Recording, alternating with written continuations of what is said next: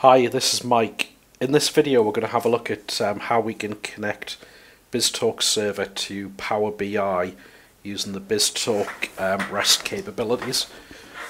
So out of the box, BizTalk includes the ability to use the web HTTP adapter to make REST calls, and it also includes some JSON encoder and decoder, so we can call most REST services quite effectively. However, when we want to consume certain REST services, we need to think about the security that's involved. And in the case of Power BI, we need to think about how we'd authenticate against Azure Active Directory to be able to make a call to Power BI.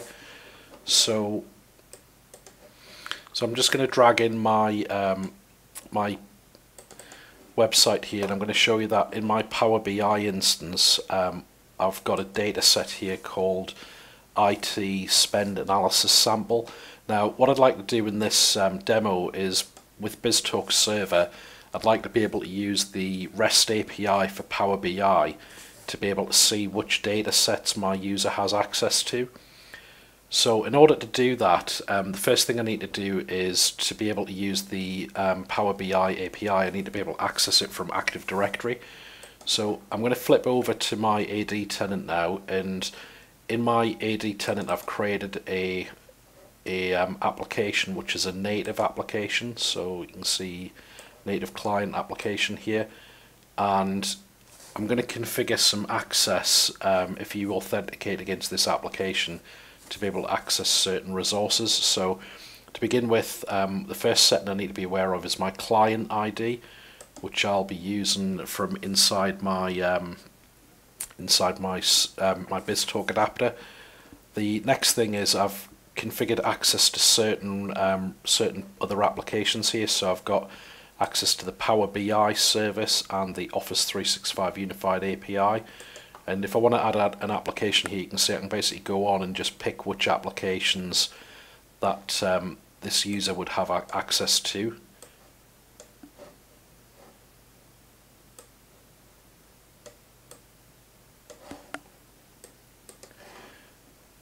And then after that, for the Power BI service here, I can have a look at which delegated permissions I'd like to give, so I can see things like see data sets, see dashboards, etc. Now what I might choose to do is, depending on which application you authenticate against, I may give you different permissions, but in the case of this demo I'm just going to give access to all of these different permissions, and the one we're probably going to be using here is view all data sets. Now to be able to access this from BizTalk, so the first thing I've done is I've created a WCF behavior here that's going to handle the security side of things. So I've got my appfx.bz.adapter behaviors Azure AD, and I've created an Azure AD security behavior which is going to take care of getting the token from Azure AD and assigning an authorization header when we call the API. So this this component's going to take advantage of the ADL NuGet package. So if we have a quick look at that, so you can see here the Azure Active Directory authentication library, and inside my behavior I've got the before send request where I'm going to get access to the HTTP headers, and I'm going to use my token manager where the config for the behavior is going to pass in a client ID, a password, a resource ID, a username, and then I'm going to request the token using ADL. So inside my token manager here you'll see I'm going to use the authentication context and the user credential. Now this scenario is usually referred to as the server-to-server scenario, so we don't have an interactive user session going on here. We're really inside a background process such as BizTalk that's going to have an adapter with the credential configured to be able to call that that service. So we're going to access the token, and that's going to be flown back, and you can see here I've got configured the authority, which will be the Azure AD tenant, excuse me, and the redirect URI, which matches which matches my redirect URI here. So for just to keep things simple, I could make that a configurable value, but a lot of the time where you're using native client applications, the documentation kind of recommends to just hard code that particular value here. So to keep, to make it less things to configure, I'm going to just leave that and follow that pattern.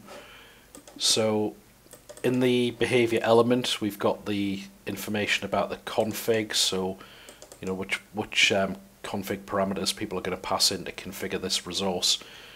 So once I've compiled this, I also need to strong name it. So I've strong named it, compiled it.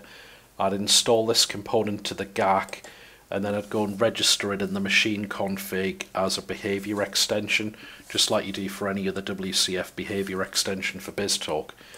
Now, what I've got here is I've got a little BizTalk application called Acme Power BI BizTalk application, and going to be a very simple scenario here. So I'm going to have a receive location called the Power BI trigger file in. So I'm going to basically drop a file in a folder to trigger the process.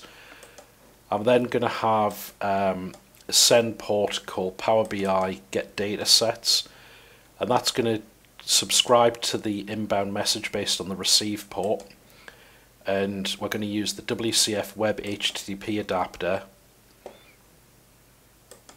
If we bring up the config here, you can see I've specified the address for the Power BI API operation for getting your data sets. So we'll do a get operation against that URI. Now the binding is pretty straightforward, there's nothing in there. Because it's SSL, we're going to have to set transport level security.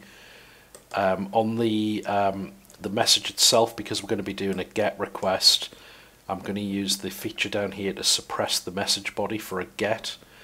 And then the key bit is on the behaviors. I'm now going to use my my AppFX AD behavior, Azure AD, so I could add that as an extension just in the normal way, and because if I hadn't already added it, it would show up in this list. And what I'm going to do is I'm going to specify my client ID, which is that's going to come from the Azure AD portal. So that was the GUID that we showed before, so that's that GUID here. The resource ID is going to be the Power BI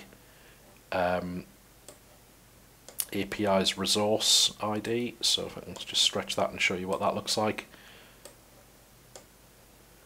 Then I'm going to specify my credentials for Azure Active Directory, and after we've done that, that's basically the config for the security. So to test this, I've got a couple of folders here. So we've got our out folder, which has nothing in it. I'm going to copy a file and drop it into the input folder. BizTalk's going to collect that file, and then a second or two later in the output folder, I'm going to have a scrap of JSON, which is going to be the response from the Power BI's API, and that's going to show you that I have access to a data set called IT spend analysis sample.